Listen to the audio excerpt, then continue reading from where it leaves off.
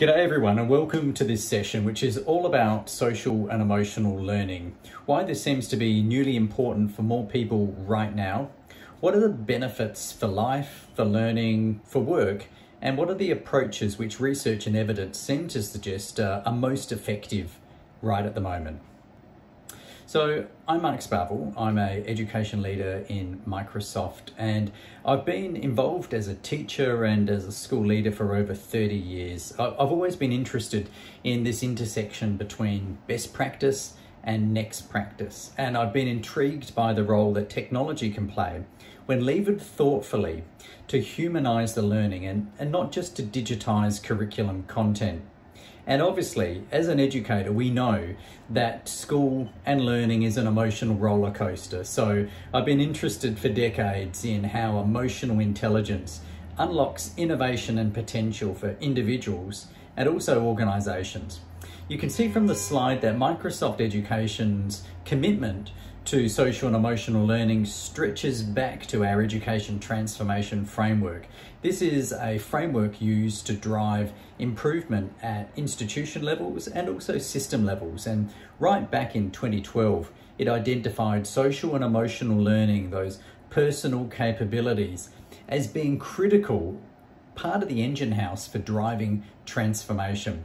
And then as you can see, as the timeline progresses up through to today, we've been committed to researching, to developing programs, and indeed even product improvements, which support schools and systems in pursuing the important agenda of social and emotional learning.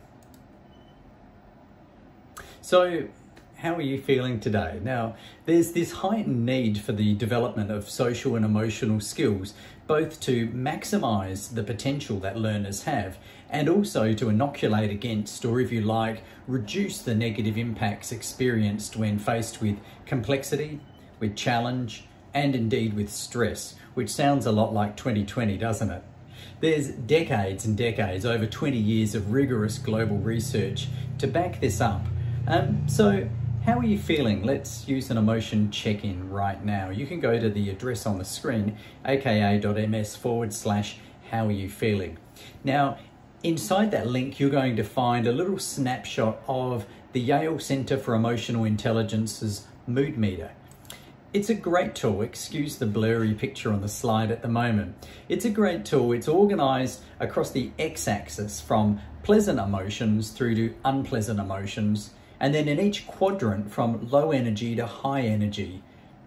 It does a number of things. It recognizes that all emotions matter and have a purpose. And the mood meter helps to do, and an emotional check-in helps to do three things.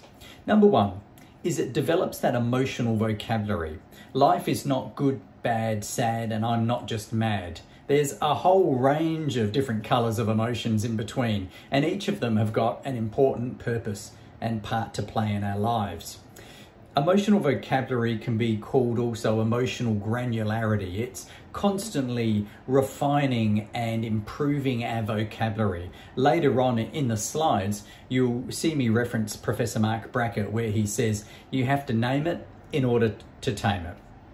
The second valuable thing about an emotional check-in with a scaffold like mood meter is it helps to support that ability to be able to accurately identify and label emotions. And when we can do that in ourselves, we're more likely to be able to do that for others, to become, as Professor Brackett says, more of an emotion detective and less of an emotion judge.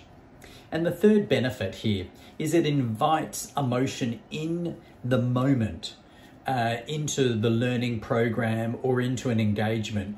It gives you a pause and a chance to think about how your emotions are impacted by internal and external factors and how they shift and change over time. Emotion literally means to be in motion, and they all have a purpose. I'll share the summary of your emotional check-in sometime after the session.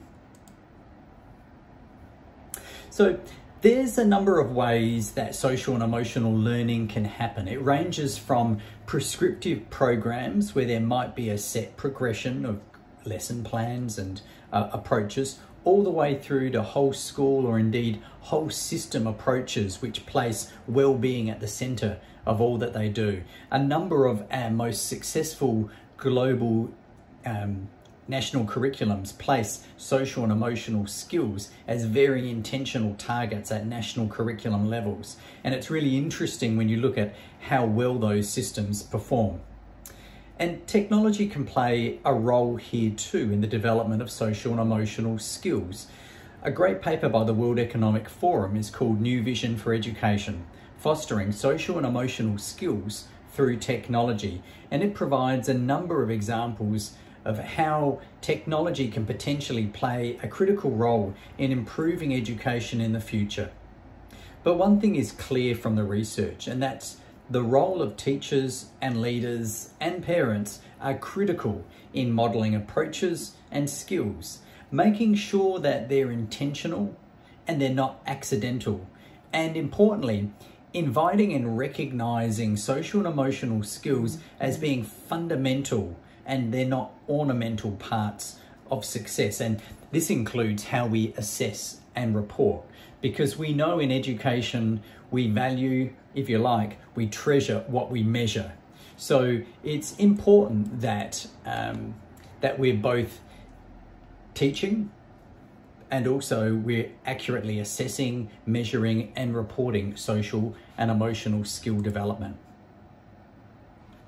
So what are the social and emotional skills that we talk about? The Collaborative for Academic, Social and Emotional Learning, CASEL, in the US has identified 5 competencies which, sitting beneath those, if you like, are specific social and emotional skills. Let's have a dip into each of these. One of these, self-awareness, you can see that at the bottom. That's the ability to recognize your emotions and understand the links between emotions, thoughts and behavior. And a little bit later, you'll hear me talking about emotions as being the gatekeeper. Self-management, that's the ability to regulate emotions, thoughts and behaviors. This is the name it to tame it piece, if you like, which doesn't mean deny it, ignore it or suppress it. It means recognize it and be able to regulate it.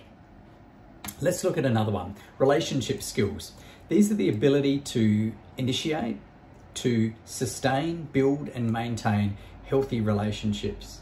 And critically, these social and emotional skills really are nice, but if they don't drive behavior, then they're not adding their greatest value. So the ability to make responsible and ethical decisions, good choices about your behavior and your interactions with others are a critical competency sitting here. So collectively, the skills that underpin these capabilities, they help us to navigate our social and emotional world. They directly influence how we build, sustain relationships, how we make decisions, which are ethical, responsible, and they provide us with tools and insights that help us to manage ourselves and to navigate others in work, in life, and in learning. So, the big why. I mean, all of this sounds good, but why? Social and emotional learning approaches offer a host of benefits that stretch out across a lifetime. And there's amazing empirical research which stretches up to 18 to 20 years of a person's lifetime. It's imperative right now for today's youngest generation who require a wide-ranging set of social and emotional abilities to prepare them for the demands of a rapidly changing workplace, to position them to achieve success academically and other, and to equip them to be able to contribute and help shape a preferred future. So when we think about in education and build a case, if you like, for social and emotional learning, these are critical because they derive our behaviour, and it also helps us to direct our most limited and our greatest resource, which is our attention. And when I said earlier, emotions are the gatekeeper of attention, cognition and motivation, where we direct our focus, how we process information about the world around us, and how we sustain and maintain our motivation and our drive. And it's interesting that in our latest survey results, which will be released in January, February, one of the greatest challenges educators have noted across 2020 was not technology, but it was student motivation. The Aspen Institute released a really important paper in January 2020, which was focused around social and emotional learning and academic development. In a sense, placing these like strands of DNA. If you're interested in content and knowledge, you have to be equally interested in social and emotional development in order to drive that acquisition of content and also the use of it. So the evidence around long-term benefits are extensive. Let's just touch on some of those benefits. Number one, promotes mental well-being. You can also drive significant improvement in attitudes towards self and others. Let's look at a few more data points. We can reduce depression, coming up some information on that from the World Health Organization. Improvement in standardized tests. Improvement in social and emotional skills, and reduction in behaviours which are non-productive behaviours. That education attainment one is a really interesting one. Students who have had exposure to social and emotional learning programs scored 13 points higher than their peers 3.5 years later when measured and validated. Here are some other interesting stat points. If we take that emotions are the gatekeeper to cognition, attention, and motivation, essential for learning, basically. Consider this data point from the top. This has been published in the from Castle. Research undertaken by Lady Gaga's Born This Way Foundation in collaboration with the Yale Center for Emotional Intelligence asked thousands and thousands of high school students how they felt. And 75% of the words used, how they feel at school, were negative. The most commonly reported words were tired, bored, and stressed. If emotions are the gatekeeper to cognition, attention, and motivation, and 75% of students feel tired, bored, and stressed, how can we hope to achieve academic outcomes without addressing the social and emotional learning dimension? Others just here, increase in high school graduation rates, post-secondary enrolment, post-secondary completion, employment rates, even wages, tied to high social and emotional competency. And of course, decreases in dropout rates, behaviour issues, at-risk behaviours are all correlated with high social and emotional competency.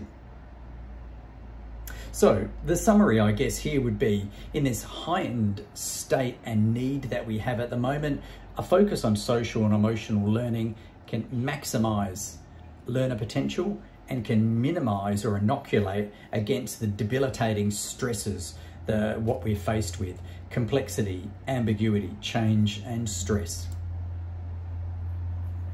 So if we think about this blast zone of 2020 with COVID, and we think about that uncertainty, it was a humanitarian crisis, an economic crisis, a health crisis, all with education placed firmly in the centre. And the ripple effect of that will roll out over 2 or 3 years. It's not finished at 2020. Those at greatest risk will be those who have got the lowest access to social and emotional learning programs. Now, before the events of 2020 though, there was this increasing global demand for social and emotional skills in the workplace and in schools. Think about this. The World Health Organization identified depression as the #1 disability, literally disabling people from living their life to their full potential, their economic and their personal lives. There are some suggestions of impacts of cost to the employment sector in the US alone through direct and indirect interventions around mental health issues, placing that around $210 billion a year. And for students, depression Anxiety steadily increasing. This is based on CDC data for young people. In the US, estimates that as many as 1 out of 5 children experience a mental disorder in any given year. Again, if you looked at this not just with a personal cost or a community cost, but at an economic cost, $247 billion each year is spent on treatment and management of childhood mental disorders. And that's not just in the US. In the UK, 20% of adolescents may experience a mental health problem in any given year. 50% of mental health problems are established by age 14, 75% by age 24. And 70% of children and adolescents who experience mental health problems and challenges have not had appropriate interventions at a sufficiently early age.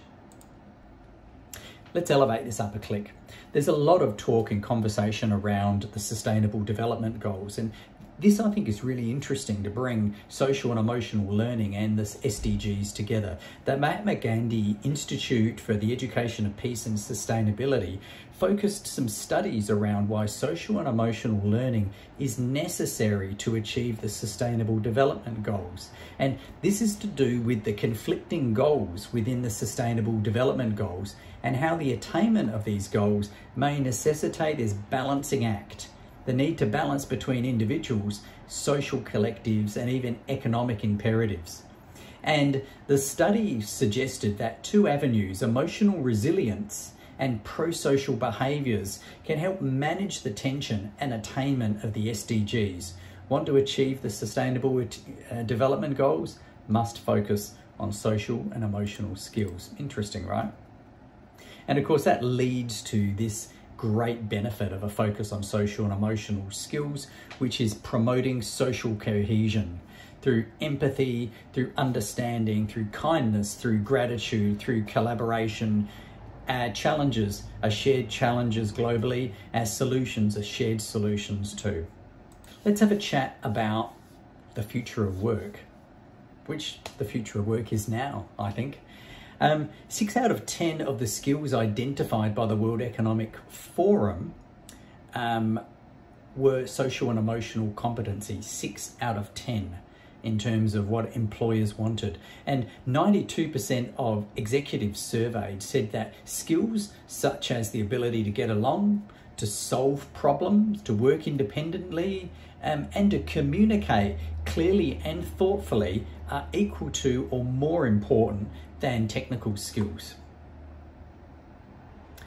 If we consider what are the new future-ready skills from some research undertaken and published by McKinsey & Company's Global Institute in April 2020, here's what we notice about decreasing and increasing between 2016 and 2020. So physical, routine, manual skills decreasing as automation and AI picks up those roles. Basic cognitive skills similar.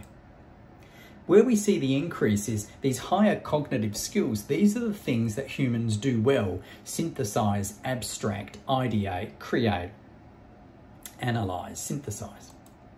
Here's an interesting one: social and emotional skills. Look at that, 24.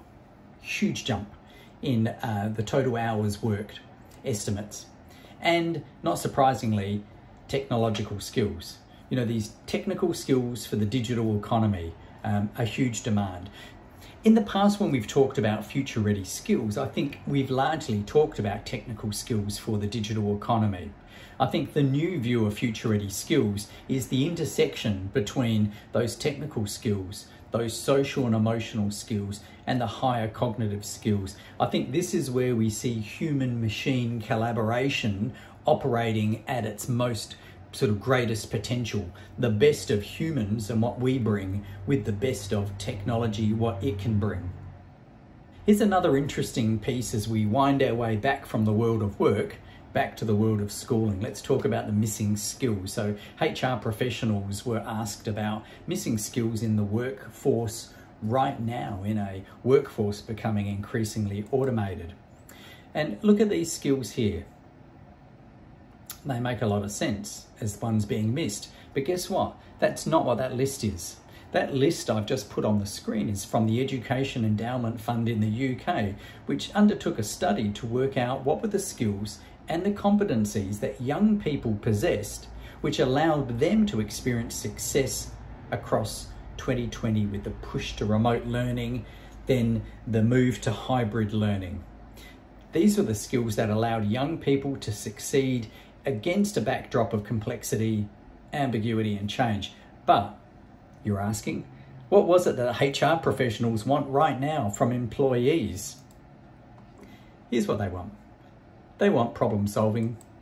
They want the ability to deal with complexity, ambiguity, and they want clarity of communication skills. When you look at those lists against one another, probably like me, you go, oh, that's interesting.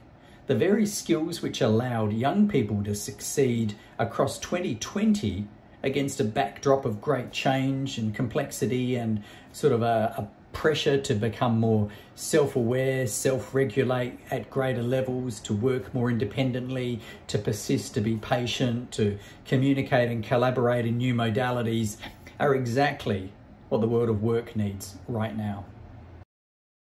So that brings us sweetly back to a return to school, which clearly has a significant function, not just to do this, not just to prevent and address mental health issues or to minimize the impact of them, but to maximize the potential that learners have collectively to do good, feel good, do good, and be good.